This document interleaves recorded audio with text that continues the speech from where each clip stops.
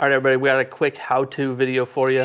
We're at the stage of our X-Cub where we are hooking up the ignition, and we just want to show you a little bit about the Tech Aero Ultra IBEC. Really cool.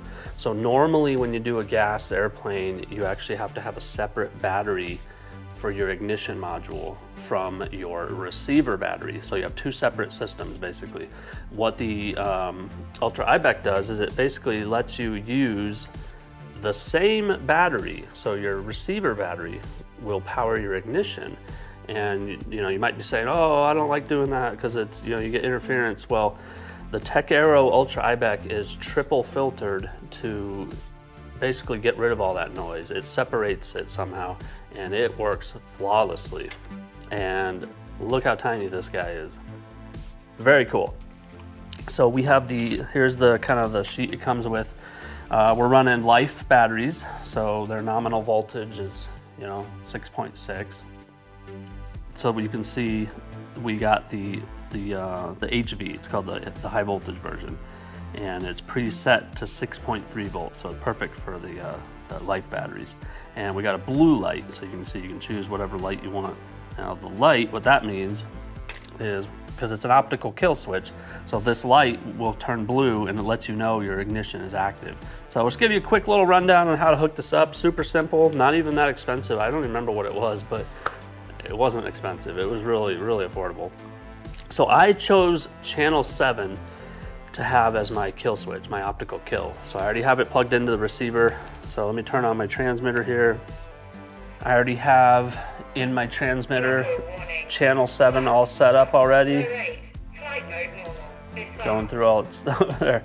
So I already have channel 7 set up already, and I chose this switch right here for the optical kill. So you can see armed, and that one's armed. I have two armed positions, and then if I have to shut the engine off in flight, disarm. So I'm not going to go through here. That's more of an OpenTX lesson, but we're going to show you how this works. So we got one more plug here. This is the ignition. So coming off your ignition box on whatever gas engine you have. So I unplug the battery. So we get that plugged in. There we go. Black to black, red to red, like always. All right, now we can plug the battery in. Okay. Telemetry recovered. That's just our throttle servo chattering. There we go. Okay, so like I said, switch is off, right, or light is off right now. 9 minutes. So we're gonna arm it. Armed. There we go. That means the ignition box is active. Now, if I started turning the propeller, turning the motor over, it would start sparking. Well, we don't want to do that because we don't have the spark plug in. So that's kind of something you want to watch out for. When your ignition is active, do not turn that motor over unless you have the spark plug installed. Otherwise, it'll fry your ignition module, your ignition box. So disarm. Say we have a problem in flight, your throttle servo gets stuck, goes full throttle, you have a runaway airplane. Disarmed. Disarm. Kills your engine. So really cool. You can see how tiny this thing is. It'll pretty much go anywhere.